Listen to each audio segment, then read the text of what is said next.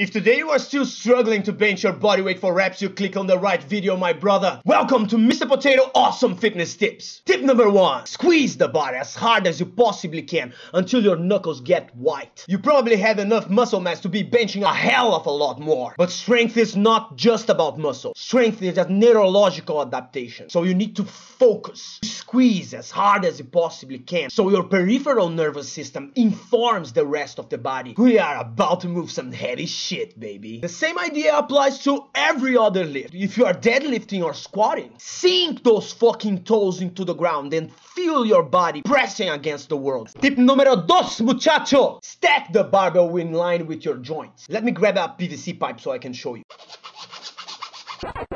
Instead of holding the barbell like this, putting unnecessary pressure on your wrists, just make this slight adjustment. Boom! In line with the wrist. If you do this correctly, instead of the lockout of your bench press looking like this, it'll look like this. Fully engaging your triceps and allowing you to express your strength optimally and with less risk of injury. Since the tendons on your forearms are not in a stretch position, it reduces the stress on your wrists, elbows and shoulder joints. Samba no advice. I bet you heard that if you bench press with a wide grip, you are emphasizing chest. And if you bench press with a narrow grip, you are emphasizing triceps. But before deciding with what grip width you are going to be benching, based on your hypertrophy goals, see how your fucking shoulder feels when you are bench pressing. If a wider grip is easier on the shoulder for you, use a wider grip. If a narrower grip is easier on your shoulders, then use a narrower grip. Me personally, I do close grip bench presses exclusively. And the tits, bruh, they grew just fine. So before prioritizing hypertrophy on your chest, on your triceps, or even strength for that matter, prioritize injury prevention. Because you ain't building shit if you get injured. Bonus tip for my brothers that bench press at home and can't afford to be stapled by the bar in the bench. So I can't afford to be going to failure. So what I do to always know that I'm introducing enough stimulus to keep progressing over time is to apply a count, a tempo to my bench pressing. When I'm done in the eccentric portion of the lift, when I go down, I'll count to 1.5. 1/2.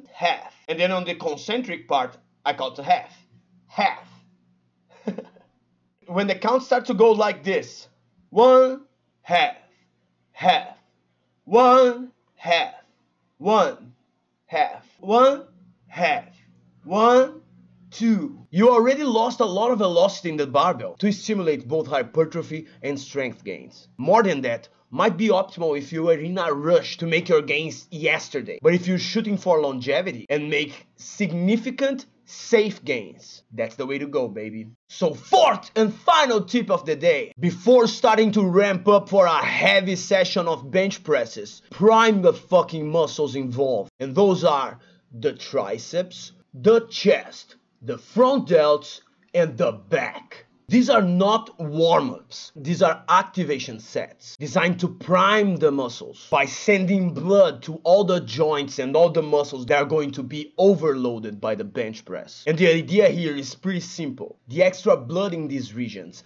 generates compression, exactly like gravel adds compression to cement, turning it into concrete. Compression makes things structurally stronger. And you don't need to go that far to understand that compression does these things. Put on wrist reps, elbow reps, knee reps, and you see the power of compression without needing to take my word for it. The extra stabilization provided by compression will allow you to lift heavier, increasing your volume, and not only that, your fast twitch muscle fibers, the strongest muscle fibers that you have in your body, they are only recruited through a stable position. That's why having excellent technique is the best way for you to grow and build strength, because the muscle fibers that are responsible for the majority of your hypertrophy and strength potential, they are simply not recruited if you are unstable. So in these priming activation sets for the back, chest, triceps and front delts, and use 20 to 30 reps for 2 to 3 sets. It needs to be extremely light. You shouldn't be feeling the burn and getting gassed out, only the blood being pumped to the region. Me personally, I love to use the cable triceps push down. I think there's no better exercise to prime your triceps and your elbow joint. I go for the pec deck, but instead of going like this, I grab the handle like this, and I close my arms here. Make sure that your elbows are in the same position that it's supposed to be in the bench press, because you can feel a better contraction in your chest when you do so. And for the lats and upper back, a good seated cable row. One common misconception that people have about the cable row, and not just the cable row, about any row in general, is that the row only targets the upper back and not the lats. People usually think that vertical pulling is what targets the lats, but the lats are responsible for both shoulder adduction and shoulder extension. When your shoulders go behind you, it's your lats that are doing that. So rows are awesome exercises to develop your back and to prime and to target the entire back with a single exercise.